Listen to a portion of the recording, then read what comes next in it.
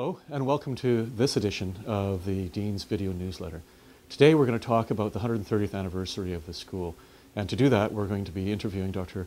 Paul Potter, who's the Hanna Chair in Medicine, the History of Medicine, shortly. However, before that I'd just like to give you a little bit of the current history of where we are. From our humble beginnings in a cottage on James Street, where the cleaner actually was responsible for teaching anatomy, we've grown considerably over the last 130 years. We've now settled into our current home here on the main campus, and in doing so the school has grown quite a bit. We've gone from being a faculty of medicine to being a faculty of medicine and dentistry to becoming the Schulich School of Medicine and Dentistry.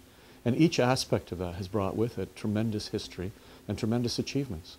Our School of Dentistry, led currently by Dr. Harinder Sandhu, has had tremendous achievements in not only dealing with healthcare issues related to oral health locally, but has a large international imprint on it. We have expertise in bone growth and redevelopment.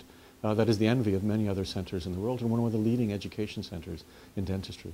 When you couple that to what we do as a medical school, it's a tremendous strength to have the two joined together. So the course of our development over these 130 years has been exciting. You're going to hear a lot more about new developments coming along in the future. But at the moment I want to focus on what we've done in the past, and there's nobody better to do that than our Hanna Chair of the History of Medicine. So I'd like to introduce to you Dr. Paul Potter. That's where he carried that out. Well, I mean, I was here 37 years, and I mean, I saw students right from the beginning, so I guess that's 37 classes.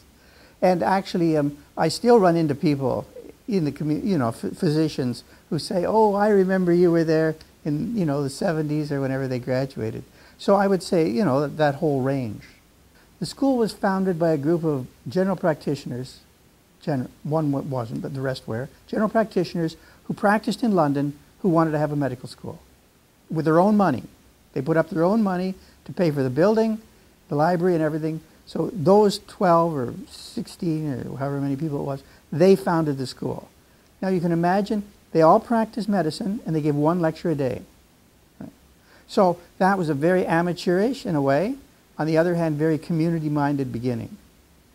That was in 1880. The next step is after the Second World War, where a man by the name of Edward Hall first was our Dean of Medicine for 2 years, and then he became president of the university. And he brought Bertram Collop as dean in 1947. Bertram Collop was really a world-famous, important scientist. He'd worked with Banting right at the beginning. He'd been at McGill, professor for many years. He discovered a hormone in the parathyroid gland. So he was really, I mean, a very important scientist. He then built up the scientific school in a way it had never been there before. And I think we can say that from that period, we have, for example, the discovery of the Barr body by Murray Barr in 1949. We have discovery of vinblastine, an important chemotherapeutic agent, in the 50s by Doctors Noble and Cutts and Beer.